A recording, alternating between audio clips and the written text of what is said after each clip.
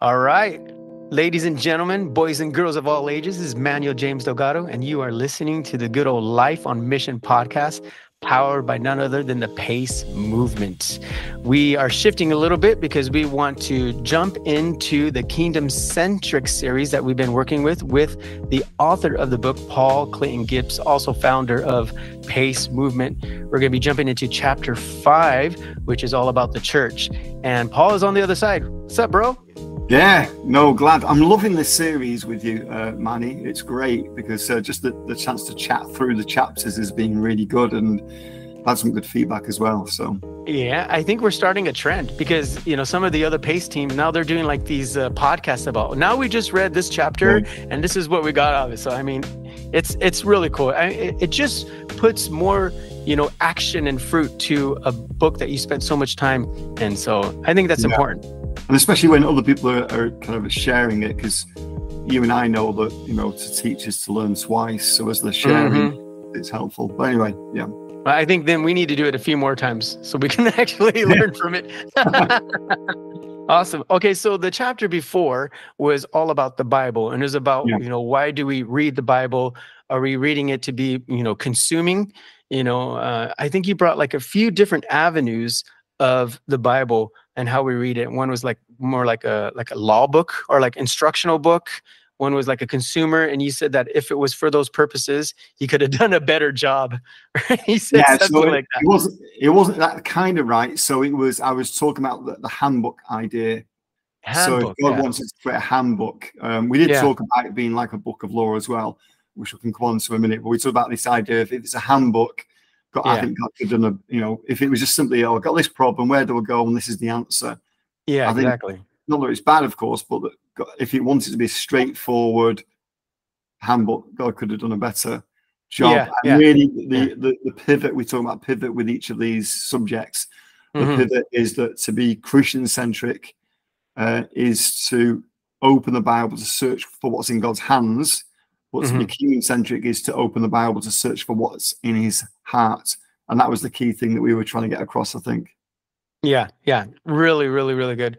I remember one preacher, he's saying that, everything in the Bible is true, but not all truth is in the Bible. That's right. And so we use the Bible to see what's in God's heart so we can, adapt it to what is around us and what he wants us to reach and help transform. So that's really good. So now this is a fun one, because I don't know about you, but I grew up in the church, but then went away for a while and did my own thing. And when I came back, I was so thankful for what God took me out of that. When I got involved with church, I was just all in to just serve and build up the body. And I could not understand why other people weren't doing the same, because it's just like, come on, this is amazing stuff, and just hearing your story too about your journey with meeting Christ and serving in the church. I don't know, was this a fun chapter for you to write? I don't know if it's a fun chapter. I think as I've taught it, I found it to be, for some people, a more challenging chapter, which has been interesting. But I've had a lot of feedback from this chapter as well, like people really saying, I think it's, in my opinion, it's the simplest chapter. There's less of the context and all the digging into the background of it all. So for me, I kind of thought, well, this is the most obvious chapter, and yet for a lot of people, it's been like, oh, actually, this is the one that really got to me, because obviously the whole Kingdom-centric thing generally has been about just our general heart, and then this is more about the disciplines, and this discipline is one that's really affected people. Your screen is frozen, Manny. I don't know if that's a problem or not.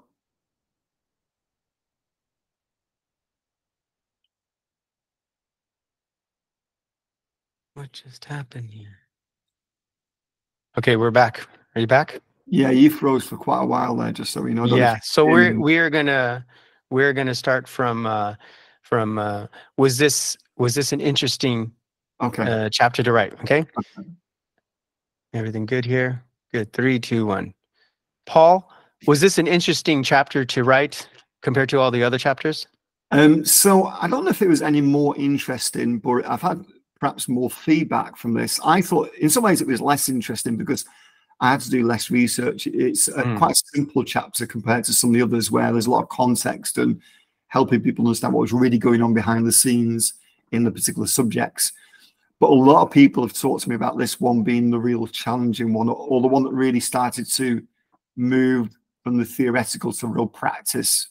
I think the kind of book really gets very practical in this chapter. So the first few chapters, people are like, oh yeah.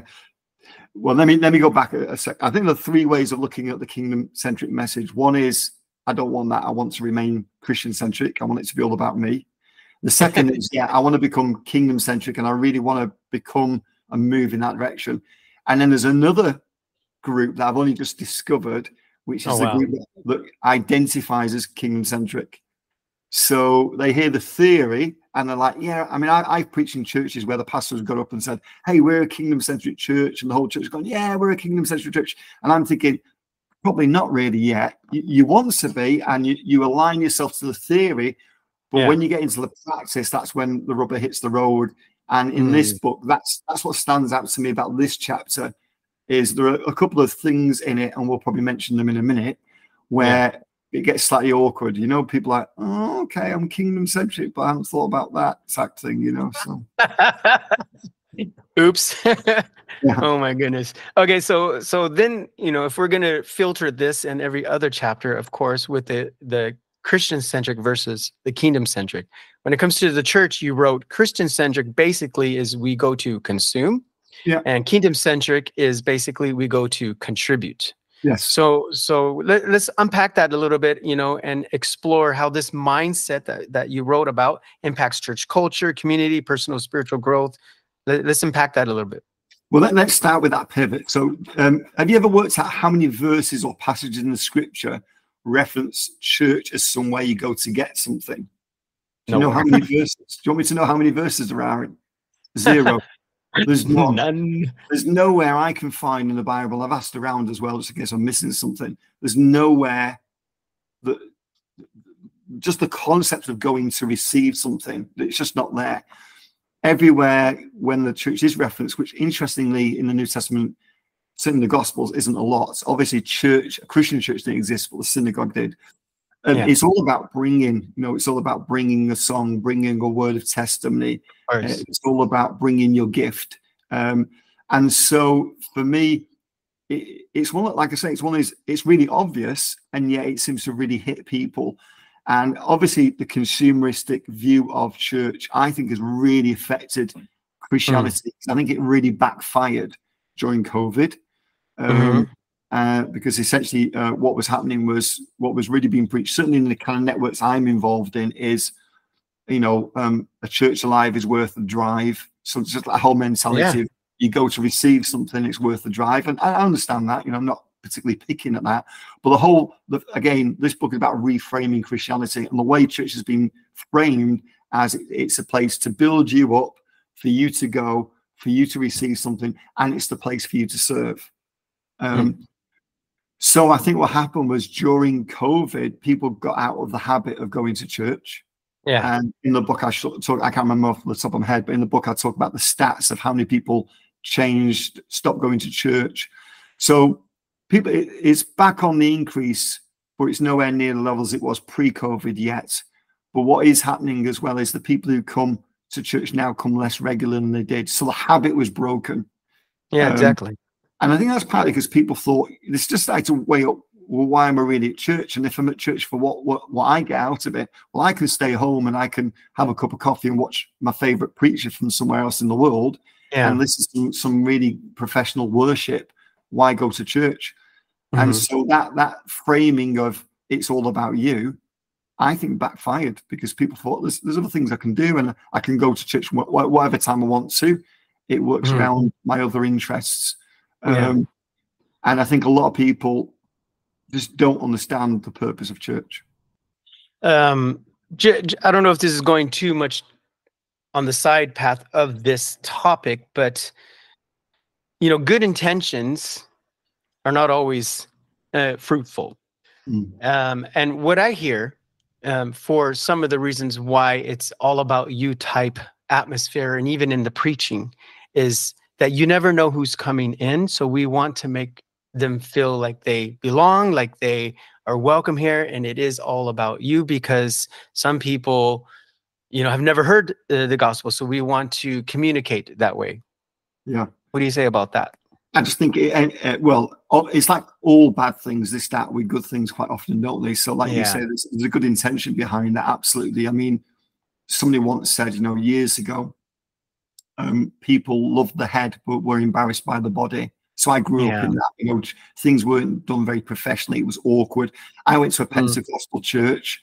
So one minute someone stands up and speaks in tongues, and the next minute someone stands up and says, "I am the Lord your God, don't look to the left or the right." Well, if you just walked into church and somebody's declaring themselves God, it's completely oh wow, yeah. And then the pendulum's shifted now so much, so it's people love the body but don't necessarily know the head. And so friends of mine have said in baptisms, it's no longer since I met Jesus. The testimony is now since I came to this church. And so I think that it just swung too far. And the other issue that creates is a bait and switch thing. So again, it goes back to that second episode where we talked about the gospel. Jesus didn't come to rescue you. He came to recruit you. Exactly. And so what happens is it's all about you. Jesus died on the cross for you. If you were the only person on the planet, he would have come and rescued you. There's no necessary evidence for that, but that's what we say. And then later on, we switch, right? So actually, you should be discipling and you should be sharing your faith. And so I just think that there's again, I'm not saying we go back to some bad practices of the past. We need churches to be somewhat relevant. We need churches to be well done, certainly. But I think they need to be well done in the right way. So if I can give one more illustration, it's a bit like that old analogy of you put a ladder against the wall and you gradually climb up the rungs, you get better and better, get higher and higher, and you reach the top only to find out your ladder's leaning against the wrong wall. So we still need the ladder, we still need to grow and develop and do things well, but we need to put it against the right wall. And so we need to make it welcoming, we need to do all those things, but fundamentally the message needs to start where it should be ending. Yeah, but I think also like what you're saying in the previous chapter, especially with the gospel, we're only giving half of the message.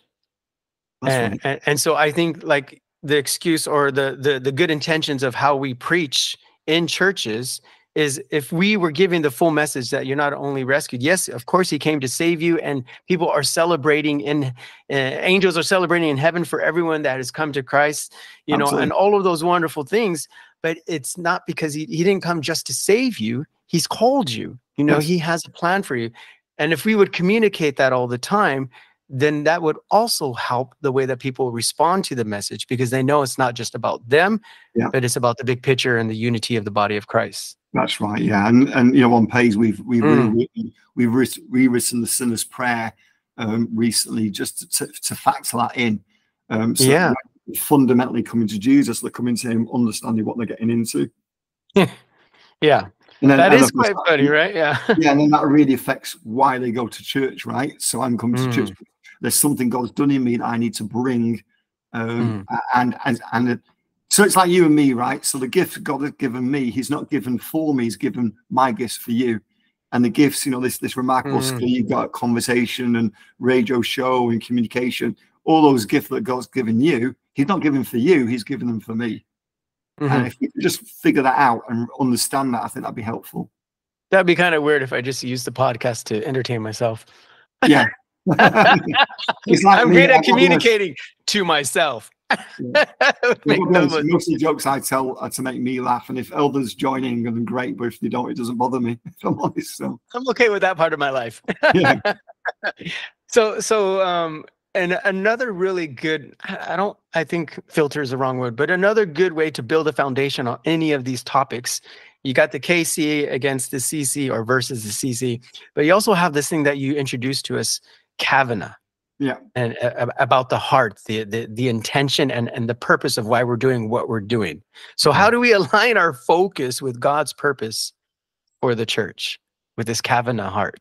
Yeah, so Kavana, just to remind your listeners or viewers, or for those who are only just stepping in, Kavana is this Hebraic concept, and I believe that everything Jesus ever taught was an answer to a question about Kavanagh, or the question of Kavanagh. And the question of Kavanagh is, do mitzvot, do commandments require Kavanagh or don't they? In other words, do you have to have Kavanagh when you fulfill a commandment? Basic means, Kavanagh means to direct your heart. It's an awareness of God's presence and, importantly, his purpose for what you do. So, the church, when you go to church, is your heart directed for his purpose for you being in church, or your purpose? And that's the Kavanagh here. So as you walk through those doors, as you get up early in the morning, are you going there because I'm coming here to build everybody else up? I'm coming here as a witness to those who may be there for the first time. Or am I going because my week's been rough and hopefully I'll get something today? Yeah. Now, again, absolutely, same old, seek first the kingdom of God, he'll give you everything you need. So absolutely, you may have had a rough week and maybe God will give you something. But if you intentionally go for others, far more likely that God's going to actually connect with you in a way that's really going to help you. Yeah, exactly. Exactly. I love that. And I think it's interesting, and you wrote something about this as well, that people are that have Jesus in their lives, that are Christian, we would never deny their faith. They're so passionate about attending church. Yes. And they use all of their passion to attend church. So what can we do to change or use that same passion to be a little bit more purposeful for why he wants us even to be part of the church? Does that make sense? Yeah, I think so. Well, maybe because in the book I kind of unpack just like some problems, if you like, with the whole concept of that, and maybe I could kind of like go through that. So, because one of the questions I ask is when is attendance not attendance, and it's when we're not attentive. So we see the duty, we see the duty of serving, evangelism, discipleship as an optional extra. And sometimes I think there are three things like I listed. One is that we prioritize benefiting over bringing. The Word of God says, when you come together, each of you has a hymn, or should have a hymn, a word of instruction, revelation, a tongue, and interpretation. Everything must be done so that the church may be built up, not that you may be built up. The second thing is we prioritize services over serving. Yeah. And I think this is where we got a problem. So I tell the story that over 2 week back-to-back weekends, I was in very, very different churches. The first time I was in St Andrews University in Scotland, a pre-Reformation chapel. They have a chapel that's pre-Reformation. So the pews don't face the front in order to listen to the word of God. They face each other because the way they taught scripture was through Psalms. One side would sing the refrain and the other side would listen and repeat. And the pulpit was right in the top corner. The singing item was in Latin. It was incredibly traditional, no emotion. It was all more about, it was very cerebral, which I actually like. The following weekend, or the weekend before, I can't remember which order it was actually, I was in Barbados in this kind of like Caribbean church that was, it looked like it had no order. So somebody would get up with their singing item, somebody would get up, and if the singing item went well, everybody joined in and we sang that song for 20 minutes. So very, very different. And I caught myself thinking, I wonder which of these two do I like most? And then I thought, what difference does it make, right? So what difference does that make? Because if I worship God in one service more than the other, who am I worshiping, God or worship? And so again, it's directing your heart, because you're in the church, you're directing your heart to God, not to the worship leader, hopefully, or the preacher, right? So Isaiah says, the Lord says, these lips come near to me with their mouth and honor. These people come near to me with their lips and honor me with their. These people come near to me with their mouth and honor me with their lips, but their hearts are far from me. Their worship of me is based on merely human rules that they've been taught. So we have to not prioritize the actual service, but the purpose of being there to serve one another.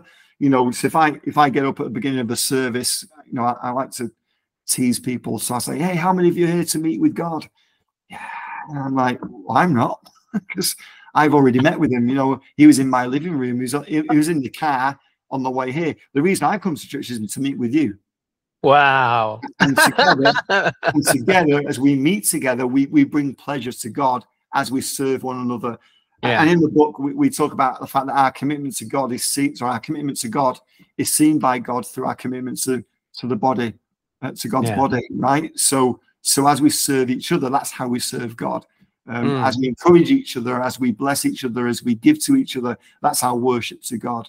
And then thirdly, we prioritize religion over relationship. So I tell a story, and feel free to interrupt me here, but I tell a story of when I was part of a missions organization. There were two men I particularly became friends with, but they were very different. One was a German guy who was incredibly spiritual, very intense, knew his Bible back to front. He would lock himself in a closet for an hour just to worship God.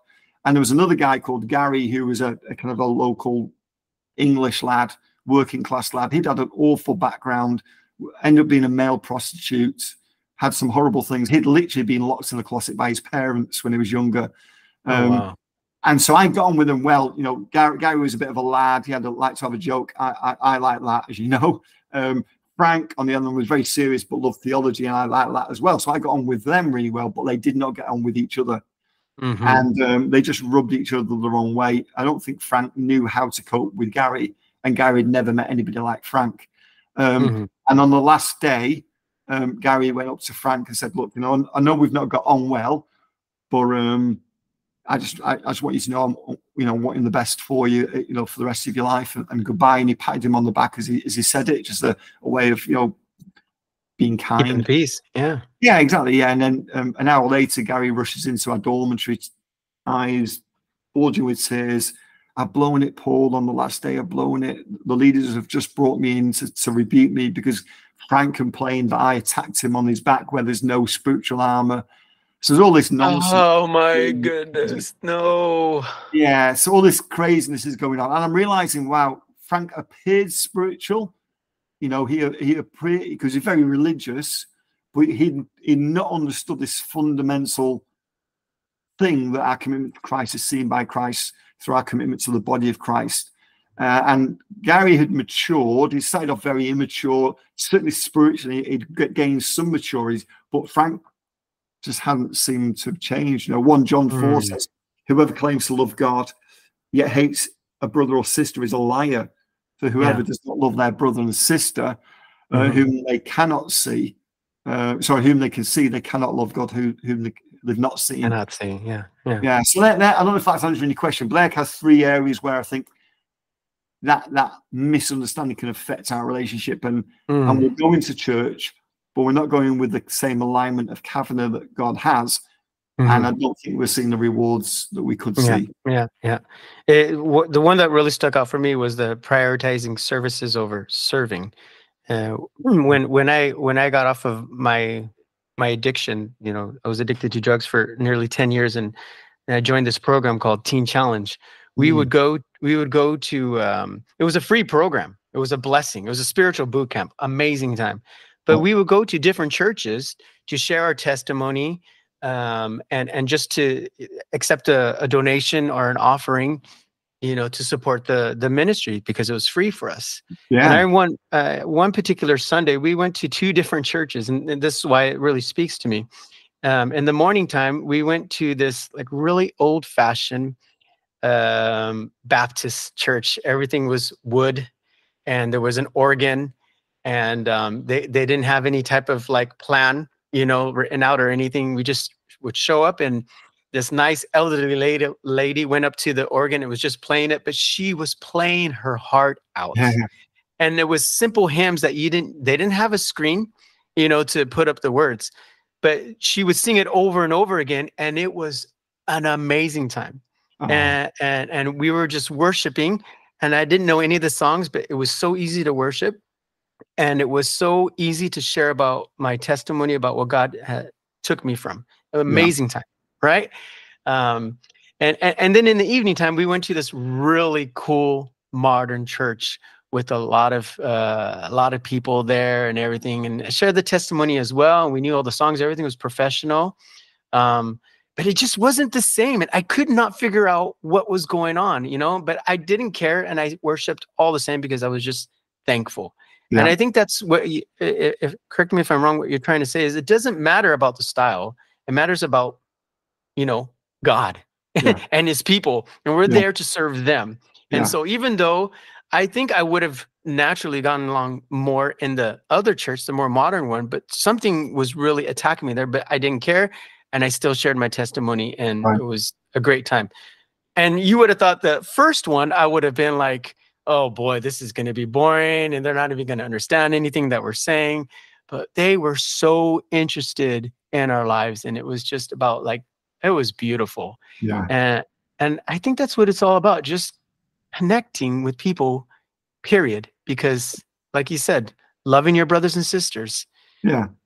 Just the way it is. That's pretty amazing. Styles, you can't build a movement where you can build a style of church, and you can build a denomination on a style, but I don't think style is going to advance the kingdom of God. No. I think contemporary, I love contemporary worship services more than I like any other style, but it's not going to bring revival. It's only really transformation. I think as well, I'm just thinking now, just as you're saying that, I think maybe style is important when people are spiritually mature and they first come into church. You know, if you think church is very old fashioned, and you walk into a really modern environment, it can really be helpful because it breaks your mind, you know, opens your mind, right? But I think the more spiritually mature you become, style becomes less important, I think. Yeah. It's just about the presence, and I love the story about Isaiah, you know, and it was in God's presence that he found his calling. And so I try and tell people, hey, it's about us coming together, getting into God's presence so we can find purpose and, you know, help each other to live that purpose out, not just in a church setting, not just in a worship service, but in our everyday. It really breaks my heart to see churches use all this energy to put on a great Sunday service. And then they forget about the rest of the week. We took on many years ago, we took on a youth ministry. It's a big youth ministry in America, like an American mega church. And they had incredible resources, and they had a youth building, and the youth building was called, I remember walking into it, the title was The Refuge. So it was like, come out of the naughty world into the refuge. And I remember, I always thought, that's the first thing I'm going to change. And we've actually talked a bit about being the I rally, this idea of this is basically come to rally together, to rally each other, to spur each other on. And then we're going out and doing it, you know. So this is not the place to come and hide from the world. This is the place where we're going to come and together just to begin to encourage each other to go and change the world, you know. So come on. So good. Paul, you've been doing this for over 30 years now, and you're I was going to make fun of you, I know, but I lost the humor part. I don't mind. You don't look like you've been doing it for 30 years. No, 62 weeks, mate. What? Wow. 60. Wow, you look at least 61. But anyways, just playing. I really want to hear the heart of, you know, this journey of you having this revelation of approaching church from a kingdom-centric, having a heart, you know, lifestyle. I've never known you or in any of your stories that you have ever struggled with being a consumer. Maybe tell me if I'm wrong, but I've never experienced that with you in the time that I've known you, or anything that I've read or your stories. You've always been the one that's like really challenged and asking the awkward questions and trying to look back and see, you know, okay, what needs to be done more Christ-like here. But I'm sure you have loads of testimonies of people and their light bulb going on like, wow, I never thought of it that way. Any personal testimonies of that transformation? Yeah, I mean, do you mind if I give one of my own transformations first of all? Please. This is the first time that kind of like the light bulb went on, or it was more like a hammer to the head, really. So this was, so I think in the book, I basically tell a story that when I became a Christian, I basically adopted a Christian-centric Christianity. And you know, for anybody who's listening for the first time, Christian-centric is I pursue my vision, I do it God's way, so God gives me what I want. Kingdom-centric, I pursue God's kingdom, I do it God's way, so I give God what he wants. So Christian-centric was all about me. So I get saved, I backslid, and during that, when I come back to the Lord, I want to come back with a different kind of faith, right? But very, very early on, I'm reaching into schools and I'm just preaching on the streets. I think I've said this to you before. I probably preached about 800 times the gospel on the streets or in the schools of Manchester. And then a friend of mine said to me, hey, have you started preaching in church yet? And I said, no, no. He said, as your pastor not asked you to? I said, oh yeah, he's asked me to, but I've said no. And he said to me, why have you said no? I said, I just don't think I'm good enough. And he went, oh, you're full of pride. And I went, what do you mean I'm full of pride? I said, no. I said, I don't think I'm good enough. He said, yeah, you're full of pride. You're more interested in what people will think about you than you are in serving your church. Oh my goodness. And that was the first, like, okay, I might be approaching this the wrong way. Yeah. That was the first for me. I remember another guy who he went his situation, and it wasn't a theological light bulb for him. What happened was that, and it's the first person that came to mind when he said it, was he was kind of like what would you say? He was just like a going through the motions Christian, coming to church, turning up. You know, he'd comment that service was good, that wasn't so good, enjoyed the worship today, didn't enjoy the worship today. And then sadly for him, his girlfriend left him, and he had like a crisis. He just had a crisis where he really went deeper into God, came out of that stronger, and that affected the way he approached church. He started to serve. Okay. He started to be more about what's happening on the outside of church than on the inside of church. You know, he started to be more about how do I reach my colleagues in particular. I had a couple of conversations with him about that, helped think that through a little bit. So I don't know if that's what you're after, but yeah, 100%. I think what those two things highlight is it's not necessarily, oh, I suddenly see church a different way. It's I see my relationship with God a different way, and that affects the way I come to church. Yeah. So good. I think we've, given some tools and talked about, asking these different questions and comparisons, but just wrapping it up. Someone's listening, they're saying, okay, I love all these stories and stuff, but just please remind me, what can I do practically to shift my perspective of church attendance and why I even come to church? Yeah. How long have I got for this? Oh, you got like 10 minutes, 8 minutes. I would say 3 things you can do. I'll just go through the book stuff really quickly. So first of all, is contribute unconditionally. So say that again. Contribute unconditionally. Ooh. So don't give, don't come, don't contribute with strings attached. I tell the story in the book of the king's drought. So a king has a drought in his nation. He says to all the people, listen, we've got a drought. Everybody needs to bring some water for the community. So come and bring some water and put in the well outside of the castle. And people come with whatever. He says, whatever is in your heart to give. So some people come with barrels, and some people come with wagons full of water. Some come with buckets. Some come with cups. Some come with egg cups. And they get there, and the king's not judgmental at all. They just pour in whatever they can bring.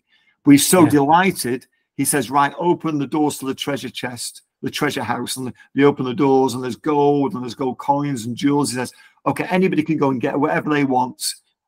You just have to fill whatever you brought. So some people went away with wagons full of treasure. Some people went away with barrels and buckets. Some people went with cups and with egg cups, right? And so I think we give unconditionally, but I would question whether God returns unconditionally. And I know that would be controversial, but I just think the bigger that heart and the smaller our conditions, the greater He will anoint and increase what you bring. And I think that's key. The second thing is contribute inconveniently. So again, if it's about others, it's not about our convenience. I've got friends of mine who were business owners, and they realized there was a lot of stuff in America about racism really came to the fore, and it just really challenged them that they realized that their company was all basically white people. And they realized that was because they're very relational, and they tend to offer jobs to people they know. And because they were a predominantly white church that they really enjoyed, that's what was happening in the business. They thought, well, we want to give other people an option. We want to give African-American, Hispanic people an option to work for us. And so what they did was they moved churches. Which I remember reading that. That's so interesting. Yeah, because the new church wasn't particularly the style that they would like, to be honest with you. And what I say in the book is, look, that's not going to be what God's going to call 99.9% of us to do.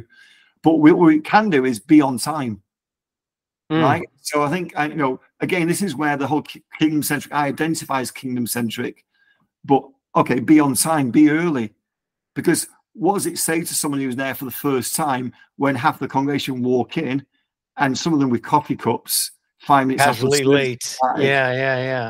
That sends a message. Somebody once said, a Christian psychologist said, consistent tardiness, you know, so consistent lateness is the first outward sign of a selfish person, because we're not thinking about anybody else. And I think it was Thomas Merton said, true compassion is the willingness to allow one's personal agenda to be shaped or changed by the needs of others. So, yeah, okay. So I'm going to church. You know, I personally really enjoy the message more than enjoy the worship. If it's all about me, I'll wander in a bit late, talk to a few friends, you know, get in there, listen, get involved in the worship, and then listen to the message and, you know, analyze it as I do. If I'm a contributor, I'm thinking, okay, I need to be there early. I need to be looking for who is it I can encourage, which I'll talk about in a minute. I want to be there early. I'm aware that other people will come in who maybe for the first time, and there's going to be nobody to greet them. So in the church I was at on Sunday, there were probably when the service started, it's a small church, there was probably about maybe a dozen people in there, and all the new people had come early, right? So people who don't normally go to church, you know, because they work for a business, right? So they know they've got to be on time, so they're there. But most of the churches isn't there. It's really awkward, because one of the things we know for visitors is, particularly non-Christians, is they don't want to stand out, right? They don't want to stand out. And this is where you talk about the fact that it is important to be thinking through those things. So, and the third thing is contribute intentionally. So again, it says, speak to one another with psalms, hymns, and spiritual songs, sing and make music in your heart to God. I just like this phrase, make music. So we make music. And I remember reading that, and my mind went to like birthday cards or greeting cards or thank you cards. I don't know about you, but when I get a card, there's two messages in the card. There's a professionally written printed message, and then there's a handwritten message from the person. I'll be honest, I very rarely read, unless it's a jokey card, I very rarely read the printed message, because this is created. It sounds great and it's very professional. I'm interested in this, the handwriting that maybe is misspelt, the grammar's not good, it's from the heart. And I would say, you know, some things we can do is, when you're in worship, don't just go with a professional worship leader. There's times in between songs to share, even if you don't sing, just share your praise to God. It encourages others. Nodding and saying amen. Amen means I agree. You know, I'm not one to say out loud very much, but I want people to look at me and notice that I agree with this message, because my personal experience is telling me what this preacher is preaching from the Word of God is true. In the prayer, you know, pray for people without being told when you have to pray for people. In some services, they'll say, hey, go around and say hello to people. We'll do it without having to be told. So do it intentionally. Serve without being told where you have to serve, you know? I think the most significant thing anybody will ever do, or the most significant thing you'll ever do to advance the kingdom of God, is the one thing no one tells you to do. You do what you're told, but then you go this extra mile, and that's where it really kind of makes sense and really has an impact, I think. So yeah, contributing intentionally and making music, making worship when we're not told we have to do it or given it, I think is a fantastic thing to do in church. So interesting, these points, when you look at them, when you've worked with different cultures and been in other countries. The Faroese culture is a very late culture, you know. I think that's just the Western church and the African church. I don't know about the Asian church. Oh my goodness, they are so late. And it's just the culture, because it's like they have this culture because everything's dependent on the ships coming in. And if it's bad weather, they didn't come in. So, we'll just do it tomorrow. So it's like, if we can't do it today, we'll just do it tomorrow. You know, and then they come in casually late for church as well. And it just so irritates. And I knew when I came here to do missions work with my wife, I knew the culture, but I still stressed, because it was church, you know, the meeting was starting. We had everything ready, all set up. and there's nobody there. I'm like, oh, nobody's going to come. I'm freaking out, and 15 minutes later, the place is full. It's like, come on, guys. Yeah. But yeah, I love these practical tools. They're just, really tangible. And so good. Yeah, in the book, there's some more in-depth stuff that kind of backs us. I've got some stats in there about how COVID has affected church, and just understanding that whole thing about going to stir one another up isn't that word that's used for stir, isn't what we think. I won't mention it now, but it's a really, what that really means is not what I thought. So when the Bible says stir one another up to yes. Yeah, I love to do word studies, because you find out like, wow, okay, it's not so passive as you thought it was. It's actually quite aggressive. Very cool. Paul, thank you so much. This has been a really good discussion right here. You are also doing other avenues of communicating the kingdom-centric chapters. Yeah. You have a YouTube series. Yeah. Is that correct? Yeah, it's going live now. So I think the first 2 or 3 episodes are out there. So if people want to hear, it's just 20 minutes. If they want to hear me speak on each of the subjects, if they go to Pay's Movements, so Pay's Movement has a channel on YouTube. But also, I think if you just put in Kingdom-centric Paul Gibbs, I think you'll probably find the videos. And there's a series, like right now, I think 3 of them are up, but there will be 10. Yeah. We'll do 10 episodes on this, I guess, because there's 10 chapters and there'll be 10. And of course, you get the book, you can get it on Kindle. It's going to be out on audio soon, apparently. So that'll be kind of cool as well. So. Are you doing an audio version of the book? Are you using your voice or an American? We're using my voice with AI. Nice. Oh yeah. So you just say a bunch of things, and then it captures your voice, and then it, That's so cool. It corrects everything. So it's me, but how my father wished I talked. Anybody knows me, go, I know it's Paul, but it's not Paul, Yeah. That's going to be fun. For those listening out there, thank you for joining us here on the Life on Mission podcast. And hopefully you're enjoying and being challenged with this series on the Kingdom-centric book. There's lots of resources that Pace Movement puts out there and books. I think another good one that would be good to understand what it means to be kingdom-centric, there's this other resource that we have called the Shapes Test. And it really helps you find out about you and how you interact with others, because we're called to love others. We're called to journey with others. And sometimes you're wondering, why can't I just not get along with this person? Do the Shapes Test and you'll find out why. Yeah.